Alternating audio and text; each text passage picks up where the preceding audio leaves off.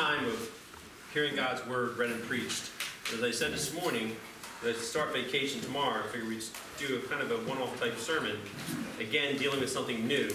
And so tonight we're going to look at Genesis 9, verses 1 through 7. So you have your scriptures with you or on your phone, take them out and look at Genesis 9, and look at verses 1 through 7. And before we actually hear our text read and preached, let's go to our Lord and ask His blessing upon our hearing what He has for us this evening.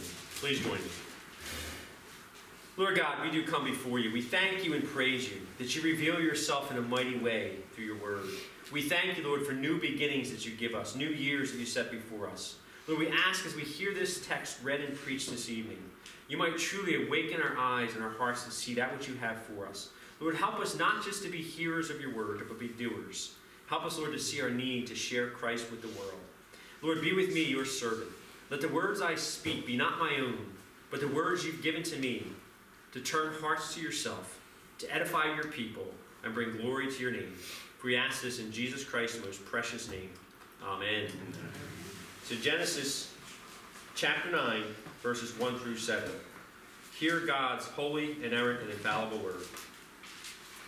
And God blessed Noah and his sons, and said to them, be fruitful and multiply, and fill the earth. The fear of you and the dread of you shall be upon every beast of the earth, and upon every bird of the heavens, upon everything that creeps on the ground, and all the fish of the sea. Into your hand they are delivered. Every moving thing that lives shall be food for you. And as I gave you the green plants, I give you everything. But you shall not eat flesh with its life, that is its blood. And for your lifeblood I will require a reckoning. From every beast I will require it, and from man. From his fellow man I will require a reckoning for the life of man. Whoever sheds the blood of man, by man shall his blood be shed. For God made man in his own image. And you, be fruitful and multiply, increase greatly on the earth, and multiply in it. When you hear someone say, be fruitful and multiply, what comes to your mind? If you're like most people, you think having babies, that's what's in view. And this is why a lot of Christians believe that the whole purpose of marriage is procreation. That's why other Christians believe that unless you're married and have children, you're not fit to serve in what is one of Christ's officers in his church. But this type of thinking is short-sighted, deficient, and very limited. Because it misses the idea of what God is truly after. He's not just after more babies, but rather he's after godly offspring. And that's what we're going to see this evening. How what you see is God bringing about life through a new way. So I want you to follow along as you unpack our text, and here's what you're going to see. First, a promise of life. Second, God removes obstacles. And third, blood brings life. And this is going to bring us to our big idea. Here's what you want to get down. Let this resonate in your hearts and your minds. Christ's blood brings life, so share his death. So first, a promise of life. Do you ever notice how a word or a phrase could mean different things depending on the context? There's not just one meaning. And think about it. If you say somebody's hot, you might mean they're warm because they're wearing too many clothes. You might mean that they're really mad, or you might mean they have a fever. The context will control what's in view. And that's the same thing you see with God's word and right here in this text. Because what you're seeing here is God telling Noah and his sons to be fruitful and multiply. And this is not the first time you hear this phrase. In fact, God said the exact same thing to Adam and Eve back in the garden. But with them, it was a command. Here, it's more a promise of life. Look how our text begins in verse 1. And God blessed Noah and his sons and said to them, be fruitful and multiply and fill the earth. You see the promise of life when you consider how this text differs from the circumstances and context of Genesis 1:28. Because back then, what did you have? You had Adam and Eve who were just made, they were made perfect. They had this perfect communion with God, walking with him in the garden, and they were the only two people on the earth. So it makes sense, go forth and get busy, have babies.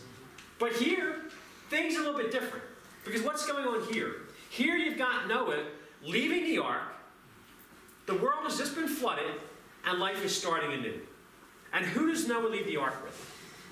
He leaves the ark with his wife, his sons, and their wives. So the world's been flooded, but sin still remains, and you've also got family units already in place. All you need to procreate and reproduce is already there. So what you're seeing here, this phrase is not about procreation, but it's a promise of life.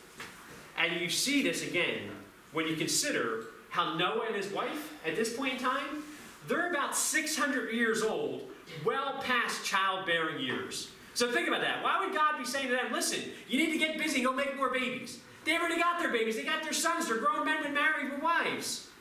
What is he doing here? What is he showing? He's pointing to the promise to send that Savior, that child, the one to be born that's going to crush the serpent's head. That's what's in view here. A promise of life, because notice how it begins. God blessed Noah and his sons. And how did he do that? By preserving them through the ark, through the flood waters. And now he's saying, this life I preserve for you is because of a reason. It's because of my plan, what I've got in mind, to send the Savior through the seed of the woman as promised long ago in the garden. And what you're going to see is this promise to preserve life, this promise to end death and sin, it's going to still come, but now through a new way. That's what's in view here. No longer through man's obedience, but rather through the obedience of one man, his perfect righteousness that's imputed to God's elect. That's how life will come. And that's why these words right here are a promise of life. And that's why you see God do what he does as our text moves on. Which brings us to our second point. God removes obstacles. Many people know the pain of not being able to conceive. This is a real problem for many married couples. And it's just as painful for many single men and women desiring marriage but unable to find a suitable spouse. And it's why we don't want to condition somebody's Christian standing or ability to serve based on whether or not they're married and have children. Because being married and have children is not what makes you special. It's not what says now you really belong, now you're truly a Christian. What makes you special is God choosing you for himself. Not you choosing a spouse or God choosing to give you children. Because what do we know? Children are a blessing from the Lord. Not something you just conjure up to make yourself better. So you're seeing right here the idea that God chooses you, calls you to himself because he promises you life, because he removes obstacles. So what this means is, if you're here and you're struggling with the idea, I can't have children, or I can't find that perfect mate, don't spend your time on Match.com or the fertility doctors, but look to your Lord. Look to your God who you know removes obstacles. Anything that stands in your way is not too big for your God. And this is where you find your hope, as you see in our text. Verse 2, look what it says. The fear of you and the dread of you shall be upon every beast of the earth, every bird of the heavens, upon everything that creeps on the ground, and all the fish of the sea. Into your hand they're delivered. Why is that so significant? Because wild animals pose a real risk for man. You realize that? They're bigger, they're faster, they're stronger, and they got much sharper teeth. So if God's going to grow his earth, going to grow his society, he's got this problem. Because animals can destroy man. That means man needs to be protected, so they don't just become prey to a hungry lion. So what does God do? He makes sure man's okay by putting something in animals that never existed before. And that's the fear of man. This is why animals, their first instinct when they're around man, is not to attack you, but it's to flee, it's to run. They know they're in danger. And why is that? Because God's put that fear into them. I mean, think about it. God has said that they are food for you. Imagine getting invited over to someone's house for dinner, and you know they're cannibals. Wouldn't you be a little bit nervous? You might think you're on the menu? Well, that's what it's like for every animal. They realize that they're on the menu for you. They're tasty. They're enjoyable to eat. Think about that. Before the flood, man ate fruit, vegetables and vile weeds. But now, what does God do? He gives us every animal to eat. All food for you. So much for the view that true Christians are vegetarians. True Christians like a good burger. Verse 3 says it so clear. Look what it says. Every moving thing that lives shall be food for you. And this shows how God removes obstacles. He removes your fear by making animals tasty for you to eat. And this means that they run from you. Or at least they're supposed to. Listen, from experience, that doesn't always happen. I once had possums in my office, and I was talking to them, explaining to them, Genesis 9 says you're supposed to be afraid of me. They got on their hind legs and hissed at me. But ordinarily, they'll flee, they'll run. Because they understand that they're tasty, that we eat them. But notice what God does here. He does give a limitation. He says you can eat all the animals, but not their blood. Showing there's something significant about the blood. Look at verse 4, look what it says. But you shall not eat flesh with its life, that is, its blood. These words are highlighting and pointing you to the significance of blood. It's the life or soul of the living being. And you see this in the Hebrew construction of this word. Nefesh dam, meaning life or soul is in the blood. That's where you find the life, in the blood. And this is why we put down animals who attack people, and it's why we kill people who kill people. Put them to lawful death, because God says death of man, taking his blood, requires the highest of punishments. And think about what this means. Noah lives in what's known as the post-diluvian world. He has seen the brutality of man. He knows how quickly man can turn on man and kill them, just like Cain did to Abel. And so God is removing the obstacle of man himself by imposing the death penalty. Saying you don't have to fear about people taking your life, because if they do, I will require their blood from them. God establishes right here the death penalty. And he shows there's something special about blood, particularly the blood of man.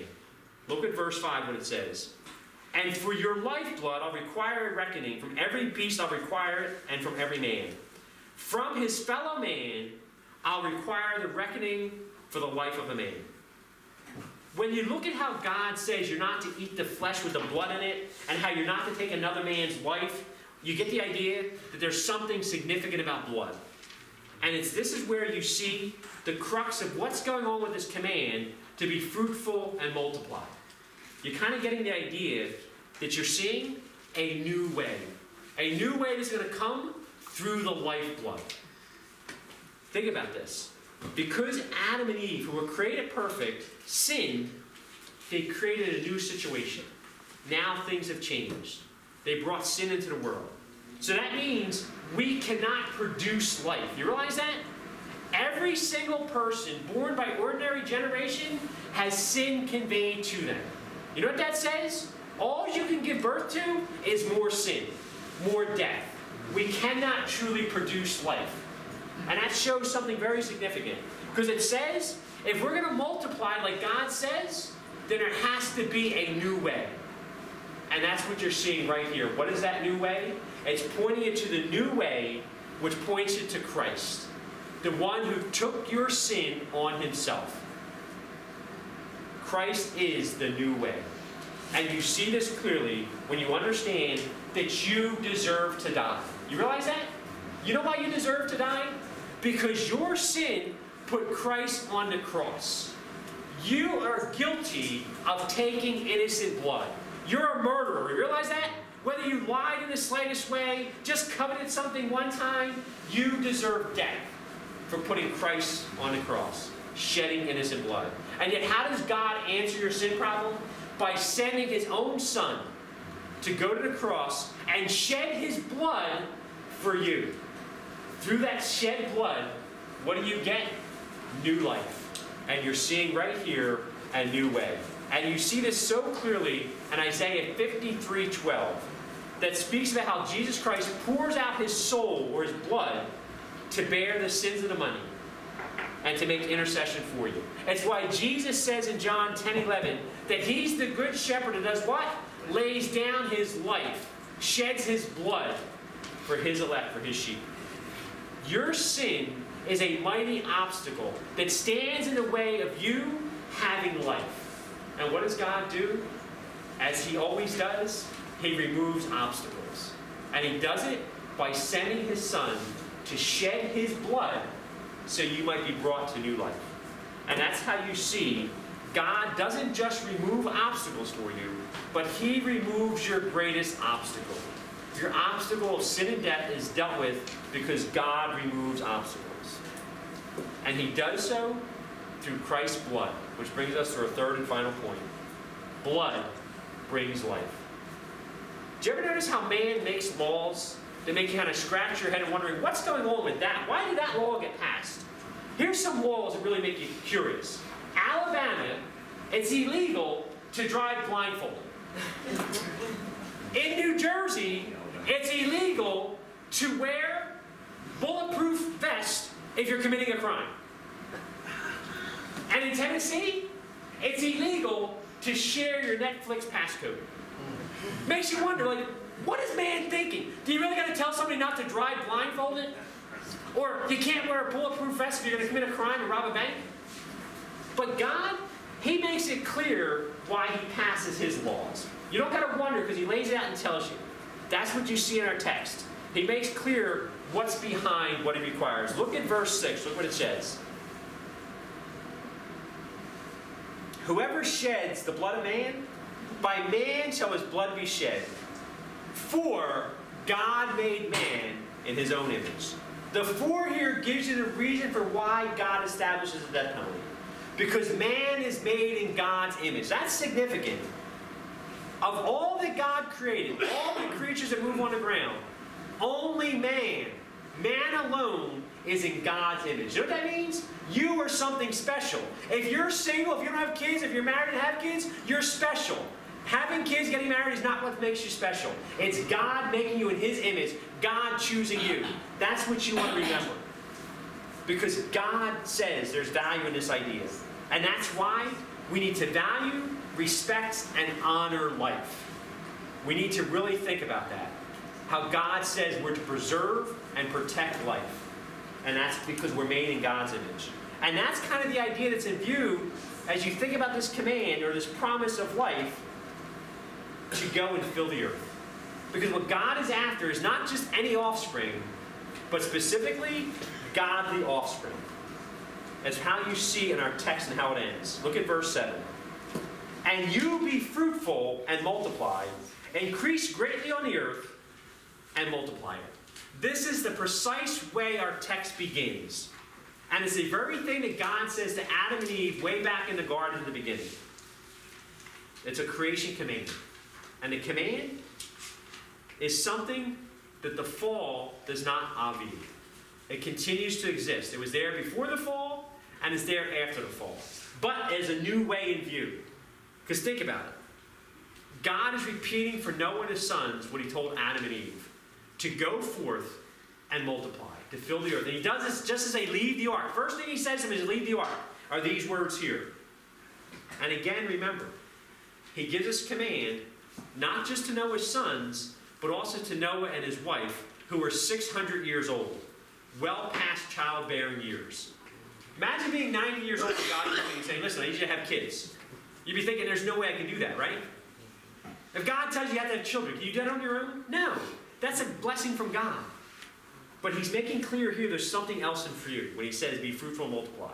It's not just about talking about having babies, but it's talking about reproducing God's people. What's in view right here is the idea that you're to go forth and make godly offspring. And how do you know that? Because Malachi 3:15 makes this so clear. It tells you that what God is seeking is not just babies, but godly offspring. To multiply means to go forth, be willing to be used by God to save souls.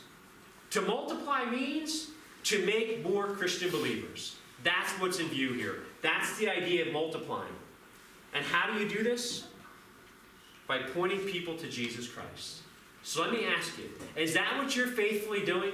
Or do you find your spouse and your kids take up all your time so you have no time for the world?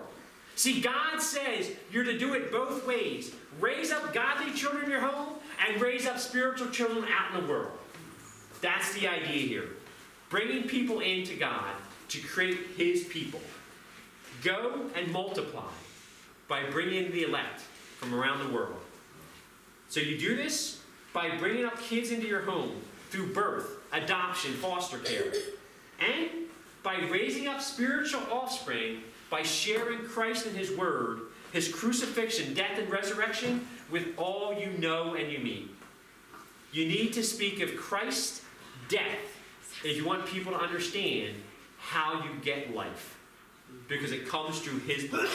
And that's how you see the dead raised to life when you share Christ and what He did. What His death, resurrection means. So let everyone you know, everyone you meet hear that Christ's blood brings life.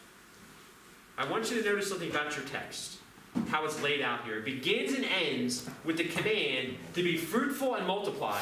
And right smack dab in the middle is the blood. And this shows you something so key. It's driving home what it means to fill the earth. And again, you see, it's not just about having babies, but it's pointing to not just natural children, but supernatural ones. And how do you make supernatural babies? Through the power of God's Word, through His Spirit, by having hearts changed. So what this means is, share God's Word. Share Christ, who He is and what He's done, with everyone around you. That's what you want to do in a year ahead. Because when you do this, now you're fulfilling God's command to go forth and multiply. And you're filling the earth.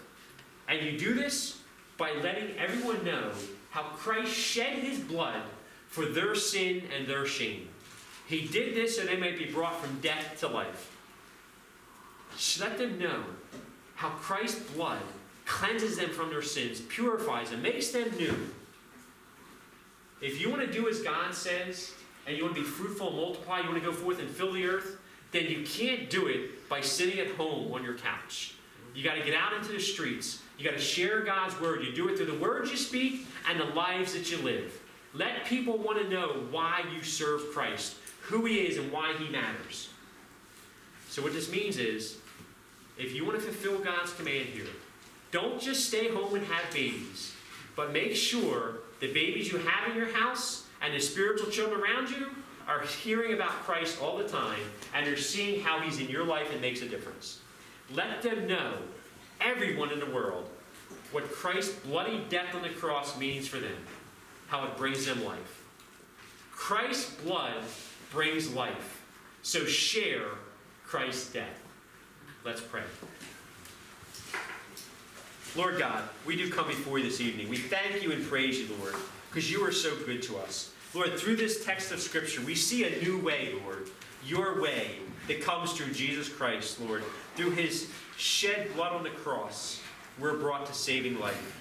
So we ask, Lord, we might have this message on our lips throughout our days. We might live it out, Lord. We might truly live as those who have been brought from death to life. Lord, help us to truly share with all around us how Christ's blood brings life.